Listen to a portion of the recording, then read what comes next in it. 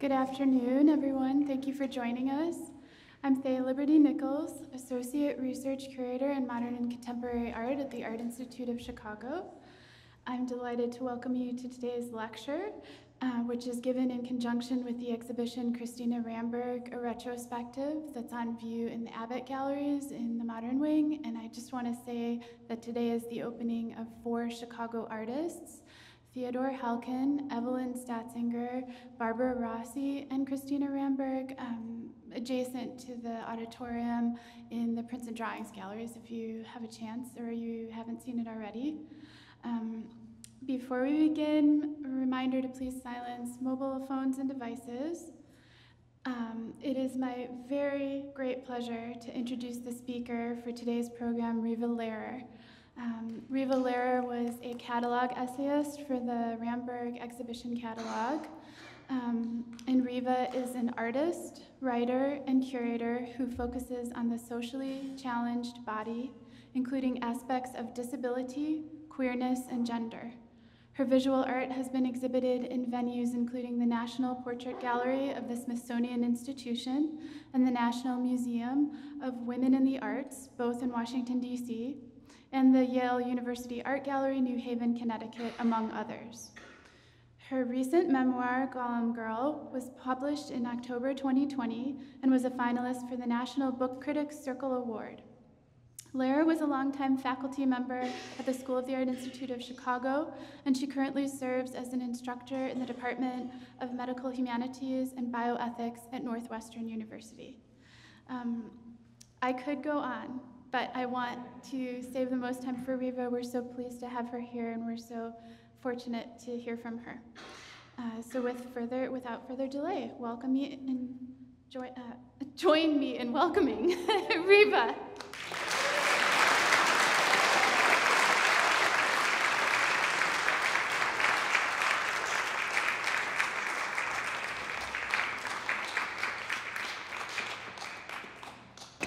Try not to dislodge my mic.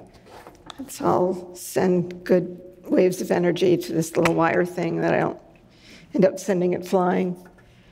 And the switch to the reading glasses means I can't see anybody. So if you have stage fright, I highly recommend myopia.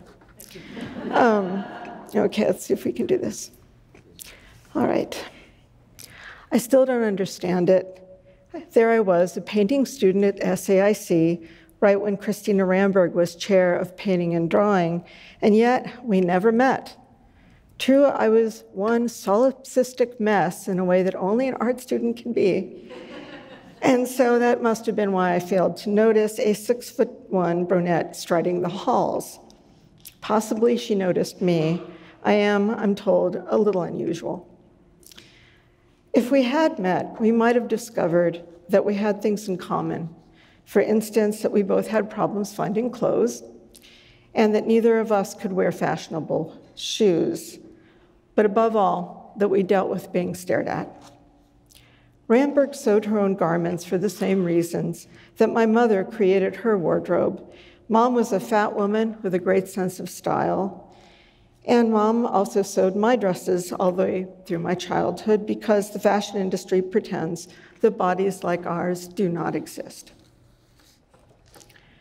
Christina Ramberg was born in 1946.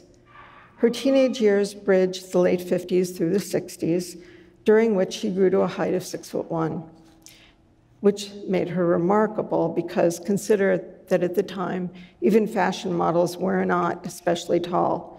Twiggy, famous Twiggy, was 5'6", and Lauren Hutton was all of 5'7". Supermodels and female basketball players didn't come into vogue until the pretty late 70s, which meant that there were damn few categories for tall women, except possibly as freak.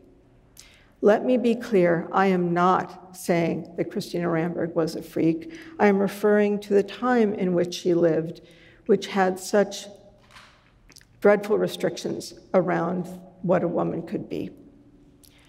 Friends of hers have told me that she did experience being gawked at and was the target of inappropriate comments, something I'm very familiar with.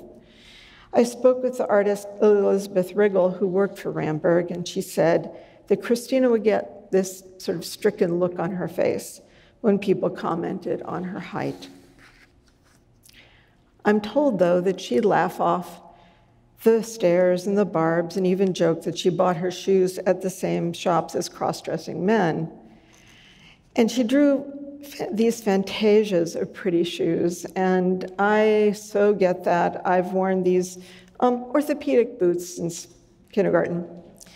So shoe stores are kind of like the most useless places on earth for me. When you're unusual, your body becomes a spectacle. It's judged as a collection of acceptable and rejected parts. You're fractured into two entities: the lived subjective self that you know, and the self that's mirrored back to you by others.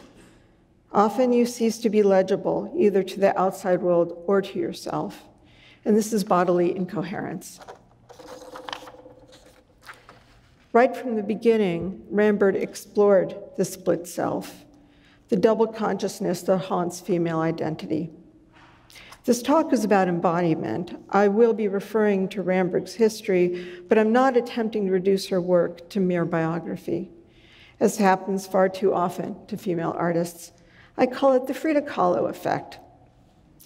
Ramberg's works are never straightforward autobiographies, and nothing can overshadow the power of her formal brilliance. One of the first exhibits in our show is Hair, an installation of her SAIC senior exhibition in spring of '68. Elaborate hairstyles set in this sort of glowing gray-green space. Manicured hands cup the curls and part the waves. Hands the peachy plastic color of dolls, depicted in the style of romance and adventure comic books, comics that, by the way, reinforce the conventions of gender. These hands stand in for the viewer. They invite us to possess these women. They're impresarios eager to display the carnival sideshow of hair. And what a sideshow it is. This hair is violating physics. Flowing locks cascade in one direction only to change rhythm, defy gravity, collide, as if all the hairstyles of the 40s and 50s are collaging themselves haphazardly over these heads. So I'm trying not to lose my little stay, Lassie. Uh-oh, no, I'm still there. And the pointer, it says in my notes, use pointer. Let's look again at those hands. There's something really peculiar going on here. At first glance, the hands seemed to belong to the women on display, but look, here and here and here. These hands only make sense if they belong to somebody else, some other unseen woman, an entity in control of the heads. There's no way that you could get your wrist to do some of these positions. And so we see very subtly that Ramberg has severed the self in two. Her first foray into body horror. Are the hands policing the heads, just as mothers and grandmothers have been expected to mold each generation into female compliance? Or are they animating the women, animating the animal in the women? Or what if the hands are in fact the subject's own, and she's so detached from her own body that she's acting as if she's the warden and treating herself like an object? I think this is a central question in Ramberg's narratives. Are her figures, whether female or ambiguously gendered, performing of their own volition, or are they being coerced into becoming displays? I can't help but think of, and I didn't know that the official name of this entity is Thing T Thing from the Addams Family. It's a benign monster, a literal hand servant, yet tales of murderous severed hands predate the 18th century, such as the dead but malevolent hand of glory made from a corpse. These Riv's hands, though, they're lyrical. They're boneless, graceful as swans' necks, rising from creamy, full-bellied palms that curve like a woman's cheek, wrists like columnar necks. What I actually see are images of the full, nude, autonomous female body, engaged in what I can only call material flirtation, as if these are upright odalisques. These hands possess volition, which is not true of all of Ramberg's figures. They're playing with scraps of fabric, they twist it around the fingers, pinch it against thumbs, shroud the fingers like a glove. Red-tipped nails heighten our tactile imagination.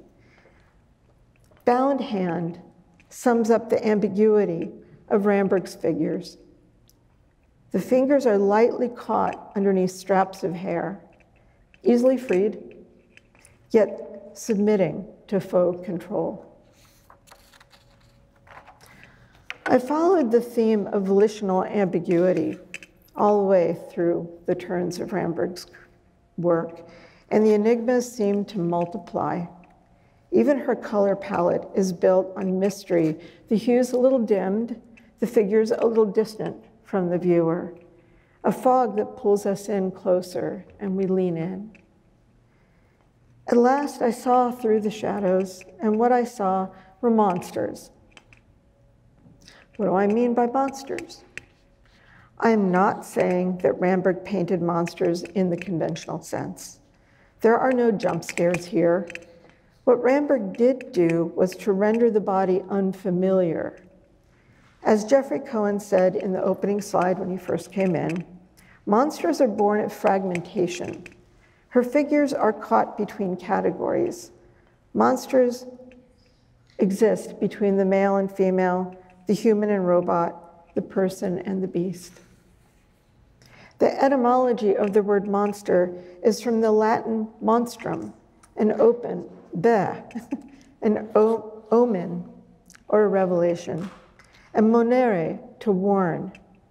The academic field of monster theory posits that cultures use monsters in order to illuminate social conflict or confusion.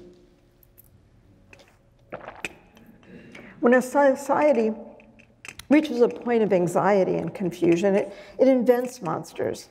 We make creatures that illuminate, then violate the borders of accepted reality. They blur our accepted categories: human animal, mechanical corporeal, alive dead, earthly alien. All monsters are new creatures that weld together unmatching classifications. The monster body then is illegible. It disorients our understanding of reality. By doing so, it shows us where the boundaries lie. The questions that monsters pose always need asking. The most famous ruptured body may be Frankenstein's monster, or also called the creature, in which life and death are simultaneously present. In one of my favorite films ever, the 1935 Bride of Frankenstein, the creature's scars show us how he was constructed, but the bride's scars are limited to a little pear under her chin, where her head was sewn onto her neck. All else is hidden under bandages and gown. She may be dead, but damn, we want her sexy. It takes so little to be seen as a monster, a blemish, a missing or wayward body. And here comes the fear, the pity, the disgust. The disabled body has been seen as monstrous for century upon century. Monster and cripple have been nearly synonymous. I know this because I am a monster. I was born in 1958, and for my entire life, I've been told by doctors, by strangers, by the well-meaning, that I'm an error of nature. My memoir, which I just happen to have right here, I should be ashamed. There it is. Golem Girl describes my life as a monster, and it delineates the scars that I share with the bride.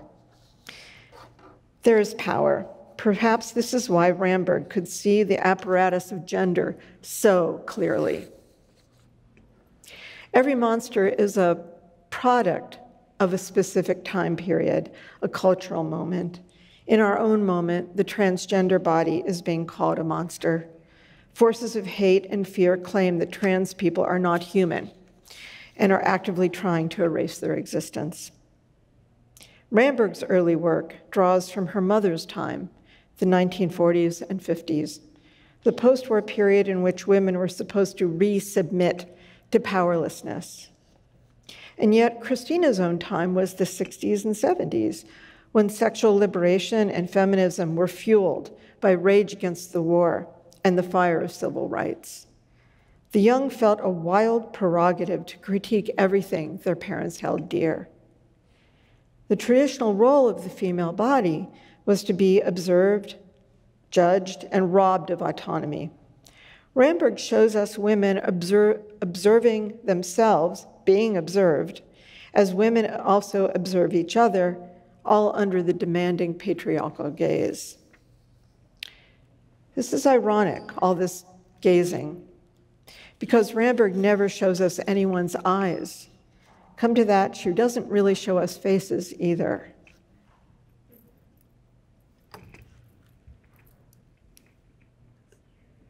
So really look at this. Almost always in figuration, the face is the emotional engine of the image.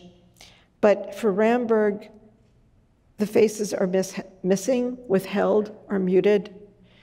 The women, their mouths subsumed into the demands of femininity. So the female cannot speak directly. Without the face, the body must tell all. As boys mature, their bodies elongate, become muscular, but the silhouette remains basically rectilinear, shoulders wider than the hips. For pubescent girls, it's different. Their bodies develop dramatic protuberances, even before the advent of pregnancy. Men's clothing emphasizes orthogonal lines. Business suits conceal vulnerability and suppress individuality. Suits make the male body appear whole and contiguous. Women's clothing, though, that's a different deal. It divides the body into sections. It guides the eye away from the bad qualities and towards the good qualities. In Belle Reve and Pearl Rainbow, Ramberg divides the female body into 3 discrete segments. Each is placed in a separate frame. It's Ramberg as painter, as surgeon, slicing and suturing as she goes. Her painting technique employs these tiny marks, much like the stitches she uses in her fabric work later. Her triptychs are often installed in different order, which really reminds me of the magician's trick of sawing a lady into pieces and then rearranging her parts for maximum horror. In all these cases, woman becomes a collection of fetishized parts. I think, are we on the right slide? We'll see. Sorry, y'all. Fetishized parts, invoking such phrases as, I'm an ass man, or I'm a tit man. To become a fetish, it's so beautiful. To become a fetish is to be both inside and outside of oneself, desired but robbed of individuality, an object. Commentary around Ramberg often focuses almost entirely on, I think, let's go back to that last slide. Thank you. It's, you know, machinery has its own sort of impulses. Commentary around Ramberg's work often focuses on her erotic sensibility, yet her constructions of desire are hardly straightforward. Monster theory tells us that for monsters, desire is taboo. I could speak on that for about the next 3 hours, but I'm sure you guys have some place to be. But if a creature wants sex or love, it's a threat to social stability. This is where disability culture and monster theory overlap. Neither of us are supposed to mate, to make more of ourselves. Still, there are people, here we go, there he is. There are people, mostly men, known as devotees, who have sexual fetishes for women with amputated limbs and other impairments and pursue them with vigor. If one desires the disabled body, it's seen as a paraphilia.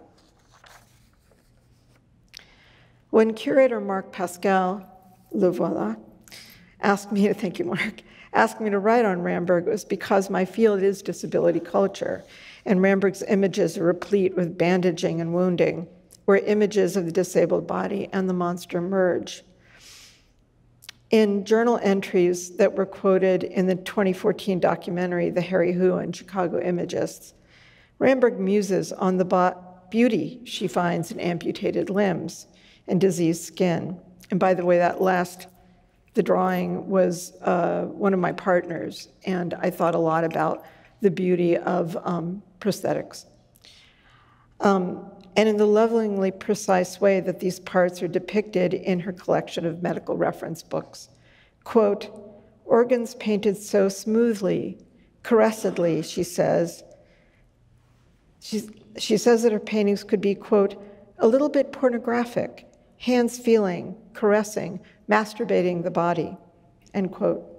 She mentions, quote, shiny undergarments, and wonders, quote, how about implications of rape?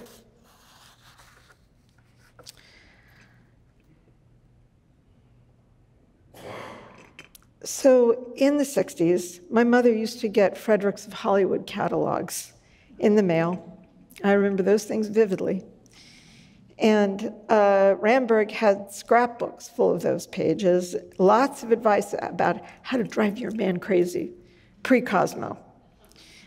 Naughty lingerie allows a woman to feel being wanted. It can be a signage of her own lust, a paradoxical stricture that frees her, to be amorous.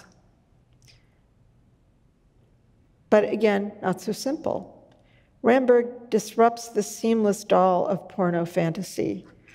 The armpit hair in this one, the dress shields, if you don't know what those are,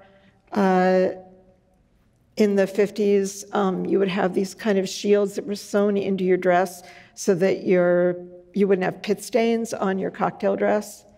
And, she's got them wearing them as part of the lingerie. It's just so, Ramberg. It's been a 9-month love affair, I'll tell you. These things are sly reminders that women's bodies are real, that they sweat, and that they're hairy. Now, the weird thing is that she won't tell us if these women are enacting their own pleasure, or, for instance, if the invading finger in probed cinch belongs to someone else. Again, strange positioning. Nothing that I've ever read on Ramberg remarks on the fact that it's never a male hand touching these eroticized female bodies. Not that I've seen, anyway. Waiting Lady, that we saw, I think, a little while ago, had her arms pulled high out of sight in an S&M bondage position. And can we tell if she's performing or if she's being coerced? The red fingernail in False Bloom points right at the clitoris. The hands in Ramberg's erotic images never grasp. They tap and tickle and graze and remain firmly in the realms of ambivalent interpretation.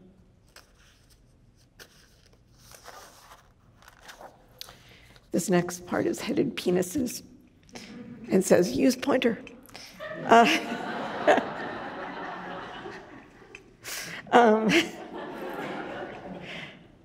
Bad to the bone. Our everyday society asks us to monitor our personal boundaries, right? Just get in an elevator. Long before COVID, we had social distance just fine. Sexuality, though, demands that we lower those defenses, and with that comes the potential for body horror. Our skin merges, we are inside each other's bodies. In Ramberg's next series, I see the desire to merge and the dread of dissolving. The engorged Rapunzel towers of brunette sleeves 1 and 2, and tall tickler and taller tickler are the very strangest of penises. Clad in lacy netting, decorated with, let's see, can we find it? Sperm, more or less, lots of little spermatozoa, and bound in gleaming swatches of hair. The libido is entrapped in its own soft chains. Female and male genitalia are strapped together in these ropes of hair. You sort of see, let's see, go back one for just a moment to the other penises. Oh no, maybe these are, okay, never mind. Next penises, please. We've lost our penises, I'm sorry. But in taller tickler, are we there? Yep. Check this out. Can you guys see this? So penis heading towards woman, open legs, inside this kind of totally, I don't know if the word is frozen, but it's almost like an eternal moment, you know, of imminence right before something happens. So is it about frustration? Is it about ambivalence? All these things inside desire. And each one of those is a collision of genders. And which really, really sets us up for the next work. Ramberg had a restless mind and an incrementally paced method for developing imagery. Sometimes I wonder about injury. I mean, it's tiny drawing after tiny drawing. Blessing on those wrists, man. You have to see her sketchbook pages in the show. I mean, really look at how she thought about an image and reconsidered it and did every variation you can think of before she committed to one of these, you know, astonishing, carefully worked, precise paintings. So her shifts can look like wild departures when in fact each builds and circles back over the course of her career. So like the motif of binding and bandaging appears again and again. It flickers between medical dressings, mummification linens, and teenage beachwear. Here in Troubled Sleeve, hair beasts escape from the bandages and from inside the mesh cladding of Istrian River Lady. Hair is still, so previously hair was binding, right? Hair were the ropes. Now hair is resisting control, even if the rest of the body is immobilized. The bandage becomes a tease and a question mark, and like lingerie, it makes us wonder what lies beneath.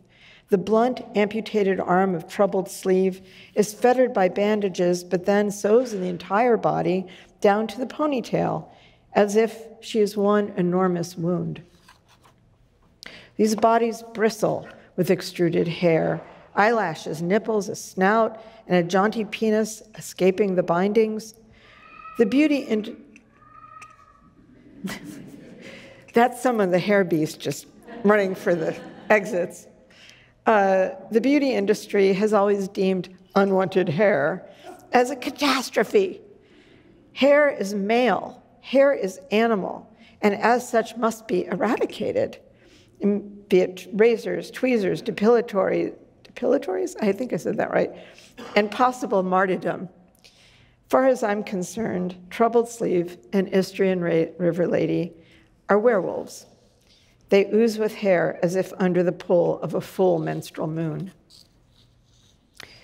In a recent review in the Washington Post, Sebastian Smee refers to Ramberg's, quote, frank expressions of interest in bondage.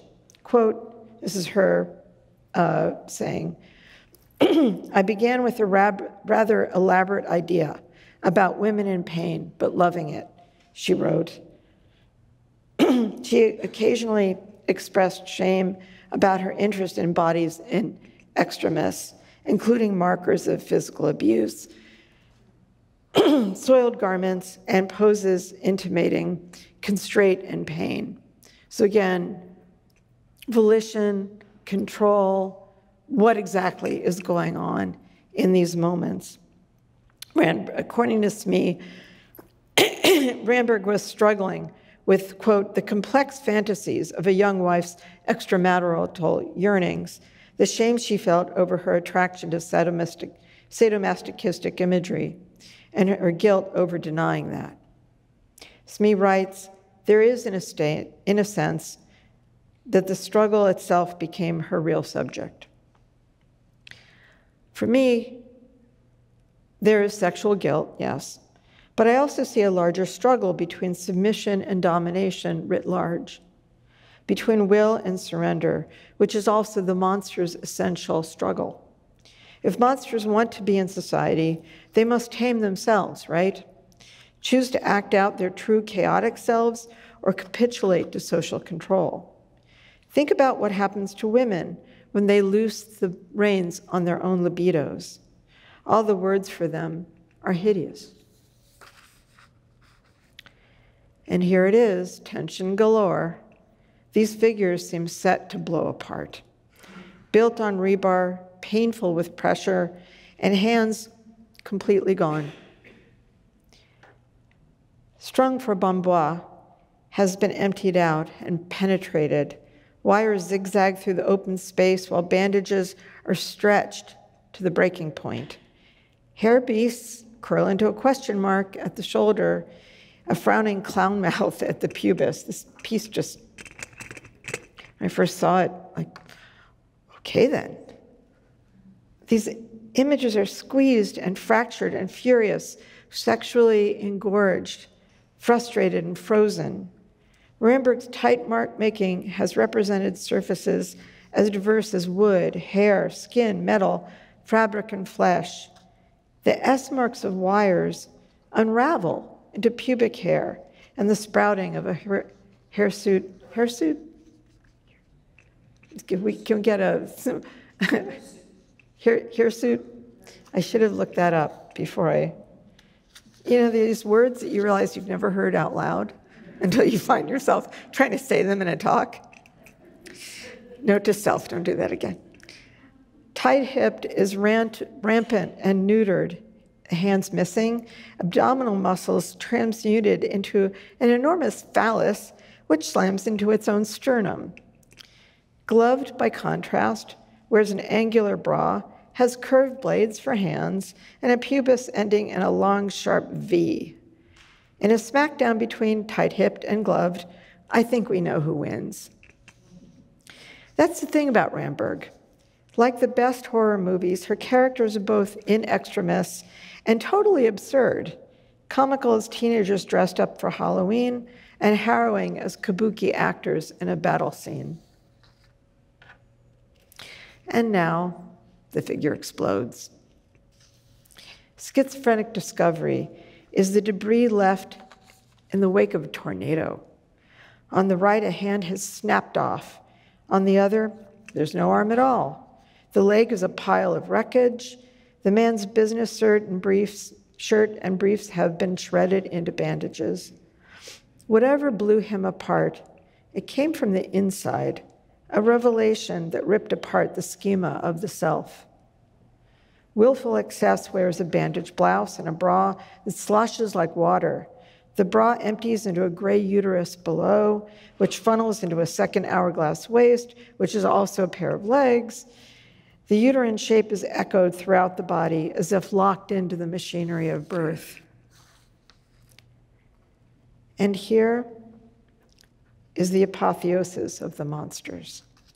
These figures are built entirely of boundaries and collisions, agglomerations of gender, of architecture, of organic metal, of anatomy. The inner and the outer body are in confusion, and the flesh has been totally subsumed into garments.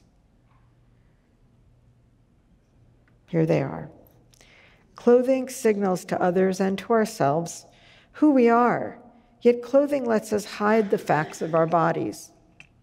Ramberg's knowledge of tailoring gave these vestments plausibility, yet the most arresting element is these bodies are birthing other bodies, sometimes birthing themselves. In sedimentary disturbance, let's see, here we go.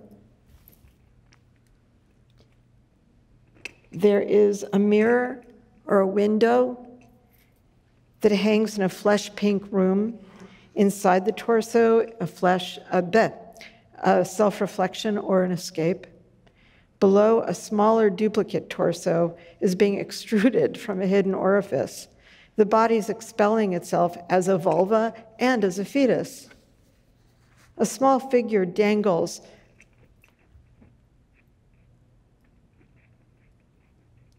from the wooden feather pubis. Let's see. Sorry about that. I lost my place. I'm sorry. The wooden feather pubis of hearing. A second shirt is entering the hollow body in an endless cycle of replication. The pubis of simultaneous emergence is one huge cerulean uterus, and a pair of headless twins are diving out of the maternal urn. And here is something really bizarre. I was showing this to my partner, who is a historian of curator of medical history. And she pointed out that this shape is eerily reminiscent of the anatomical structure of the clitoris. This was not common knowledge in 1981. I know that Ramberg and Hansen collected medical imagery, but in any event, this is just such a showstopper. Black and Blue Jacket is a festival of puns and puzzles. For instance, do the trousers have a red zipper? Or are they a pair of women's naked legs with a cesarean scar down the middle? The entire dress forms a dog's face with braid eyes, blue-black nose, fang mouth with lolling tongue, and floppy sleeve ears. And when you see this thing, I mean, the textures are just superb. This passage, I mean, you can just stand there forever, but like this shirt, and then like these sort of hall of mirrors that she manages to set up, it's just riveting. But again, you know, for me, this is about the issue of the boundary, things that are in uneasy conjunction with each other, that all of those figures, if they moved, they would just fall apart, right? You can't imagine any of those figures doing anything other than being in stasis in that moment. Whenever she moved house, Christina would cover one wall with her collection of dolls, and there's a great installation in the show of these. Like, you guys, you are the best. If sex is our loss of boundaries, pregnancy makes separation impossible. These paintings that we just saw, with their birth of doll-like figures, might touch on an early and traumatic stillbirth that Ramberg experienced, or recall the eventual birth of her son. Or are we watching the self being birthed over and over? Christina Ramberg began her final paintings in 1986. With that, the act of painting was transmogrified. At first glance, these works, sometimes called the satellites or the towers, seem to have been done by a stranger. No more small, blended brushstrokes. Ramberg chose the rougher, responsive surface of canvas rather than the glassy smoothness of masonite. These pictures swirl with invisible winds. And for just a moment, I'm going to talk for a second about her paint. When Christina was doing these pieces, I work in acrylics, and I've been trained by Golden Acrylics in upstate New York, so I know something about the history of the material. And when she was working with those paints, they were ugly. The paints themselves were often loaded with calcium carbonate, which took down the vibrancy of the color, but made it so that all the paints were equally matte. And she managed to take this sort of naugahydeness of the paint and use it. Like I said, the way that she makes this palette that for me really touches on mystery and a little bit of distance. I mean, that's just another level of brilliance that I haven't seen anybody else do with those paints. The towers are monochromatic, save for subtle ochres and blues. They gave me vertigo until I realized that I wasn't supposed to view the picture plane straight on. I was supposed to understand that I was looking down on them from a height. The towers are many things at once: urn, funnel, skeleton, scaffold, gantry, robot, womb. The motif is a vessel, wide at the top and narrowing to a small circular base that resembles a launching pad. The vessels seem poised to blast off. Now, Ramberg may have stepped away from flesh, but sexuality actually remains. The image of a womb penetrated by a shaft gestures towards sexuality as exaltation. I kept thinking of Bernini's Saint Teresa, where everything, this sort of piercing, except in these, everything extraneous, has been burned away. Towers and satellites are machines for communication, yet this very thing seems doomed to fail. The figures thrust upward, yet look, every rocket is topped by lines that prevent takeoff. The desire for connection or freedom is stymied by internal incoherence. And these are not the jarring departures that people have assumed them to be. Ramberg had always been fascinated by structure and schematics, by the industrial photographs of Bernd and Hilla Becker. These images have the same portrait presence for me as those long ago severed hands. In 1989, Christina Ramberg was diagnosed with Pick's disease, an early onset version of frontotemporal dementia, also called FTD. The towers were painted a handful of years before her diagnosis. I discussed these paintings with my brother, clinical research psychiatrist Douglas Lehrer. While no one can say when a condition like Pick's activates in the brain, Doug explained that it had likely been present for some time. As a rule, the progression of FTD may lead to frontal lobe disinhibition, which is a loosening of the strictures of one's behavior. The person is often unaware that they are acting in an unusual manner, even though the people around them may feel that they're in the presence of a stranger. And I wonder if the sudden liberation of Christina's brush felt like a purely formal decision, or if the impulses that arose from Pick's dovetailed with her genius for the radical swerve. Christina Ramberg died in 1995. She was only 49 years old. In the end, we ask, if monsters reveal, then what are the revelations? Ramberg's work brings us into the unease of identity within bodily incoherence. I wonder if her experience of being scrutinized sparked this critique of selfhood, because from there, her exploration of female double consciousness led her to cast a skeptical, yet sensual eye on the construction of womanhood. She depicted the conundrum of inappropriate desire. Her language of fracturing and boundaries opened the door to the history of embodiment. She brought body horror, but through the immense wit and playfulness tied to a commitment to beauty. Above all, Christina Ramberg's prodigious gifts, formal gifts, give the work their power. She brought an original perspective to the most difficult human truth, that we are and we are not our bodies. In ending, my work is nothing like Christina Ramberg's. I wish, feel very humble in the presence of her work. I make collaborative portraits of people who deal with stigma for reasons that may include disability, sexuality, gender, and other social pressures. We make images together that both embrace and refute the monster. Disability and impairment may factor in the complex process in which an artist develops their practice. It can influence one's imagery, preference for materials, and production of work.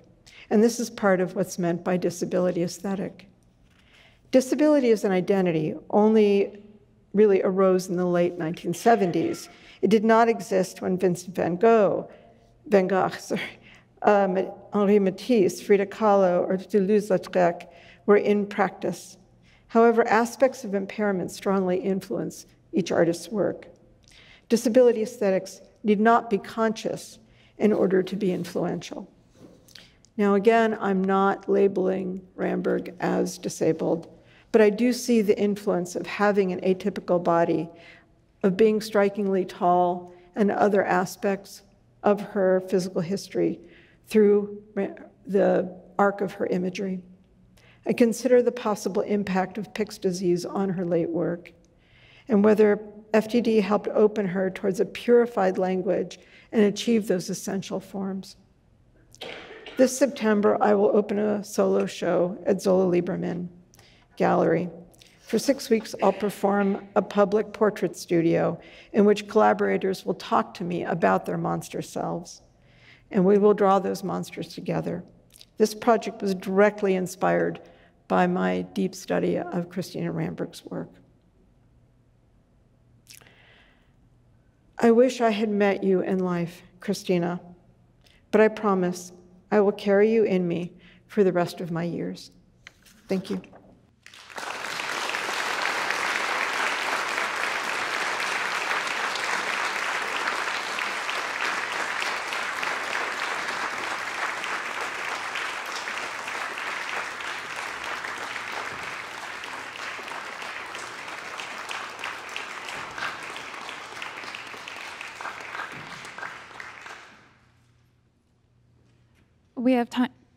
We have time for a few questions. Please raise your hand and a staff member will bring the microphone to you.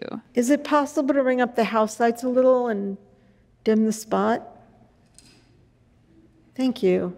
Oh, there are people here. Who knew? I would love to hear what you guys think. Please fling your thoughts my direction. All right, we have a question over here. At what age did you decide to be yourself, just yourself? At what age? In your life did you decide to be who you are now, to just go your way? Oh boy.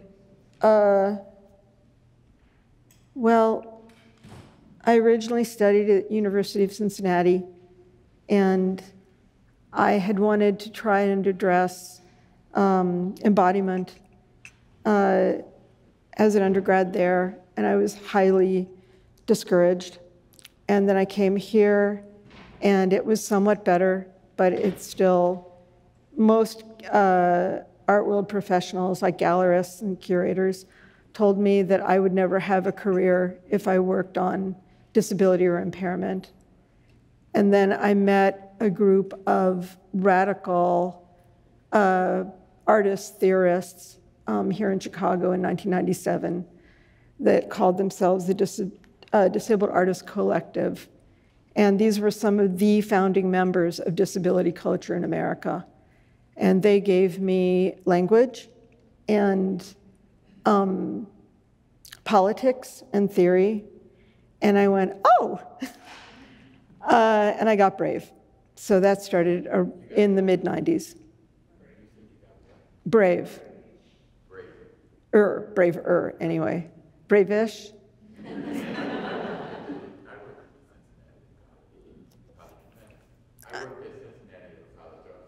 Oh. We should. Huh. I'm glad to see you survived that too. More questions? There's one over here.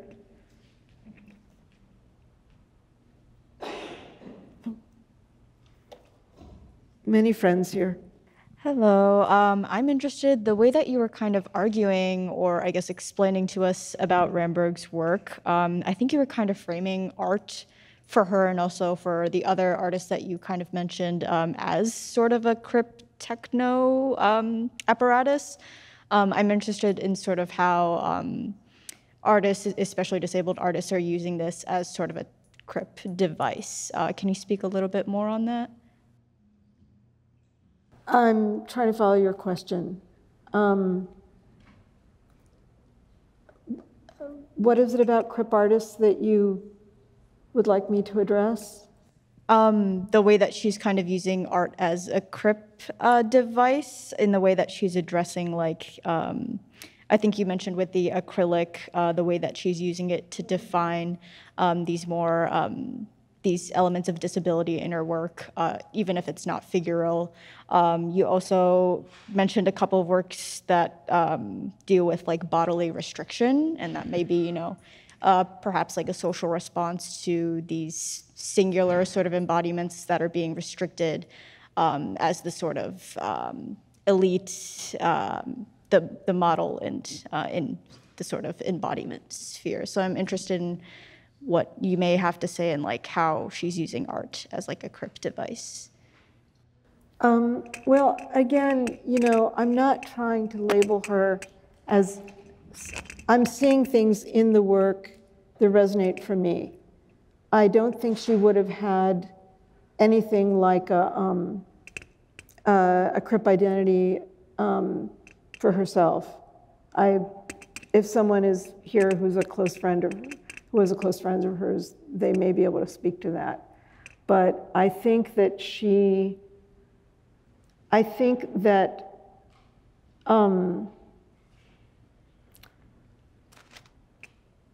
you know, when you're dealing with difficult embodiment, it's not interesting to only be in one place with it. Like, oh, it's so terribly hard to have a body, or I'm going to ignore the difficulty, struggles. The interesting place is right in between there. And like I said, I never met her, so I'm hesitant to ascribe motives exactly. I was trying to say, these are the things I see in the work. I'm not saying that these were her motives per se, if that makes sense. I certainly think that the imagists as a whole had this interest in monstrosity and grotesque. And some of that was social commentary about the times. Some of it was pushing against the New York schools and trying to come up with lexicons of their own that were sort of uniquely located here. For me, she is the most mysterious of them because you think you know what you're looking at. Some of the other images, the images are much more sort of agglomerations that, how do I put it, seem much more personal. With Ramberg, everything's out there, and the forms are very clear. And yet, the longer you look at them, the more sort of complex they become because you see things starting to rise out, like those tall ticklers. I could look at those forever. I see a woman's head. I see all these different, you know, forms inside them. And they're both like sort of in communion, but also entrapped. Or are they entrapped? Is lust binding them together? Or is it something about lack of choice? And the brilliance for me of the way that she addresses embodiment is that, you know, it's the duck, what is it, the duck-rabbit thing? You know, you see this, and you see the duck, you see the rabbit, you see the duck, you see the rabbit. For all I know, there were ducks and rabbits in there. I didn't spend enough time looking. So, I mean, in terms of crip aesthetic, I find it very strongly in her, but I think it's not something that she was consciously aiming for, if that makes sense. You know, it's the best I can do to answer your question, I think. More questions, please? We are actually at time. Oh, okay. Well, Thank you so much, thanks, Riva. everybody, for coming.